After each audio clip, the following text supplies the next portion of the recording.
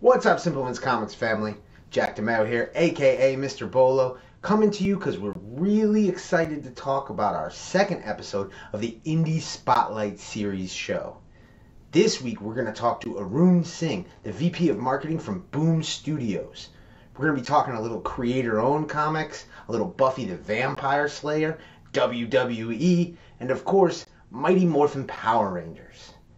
Now, there's no book that has been more important to the Power Ranger mythos with Boom Studios, where they've been in the past with Shattered Grid, and where they're going with a future storyline that we are going to talk about in the episode, than that, of course, of Mighty Morphin Power Rangers 9, the first appearance of Lord Drakkon. Now, not only are we going to talk about this issue on the episode, but we're going to give one away.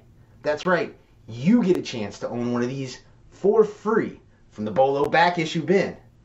And all you've got to do is comment on the video, not in the live stream, comment on the actual video and let us know what's your favorite Boom title.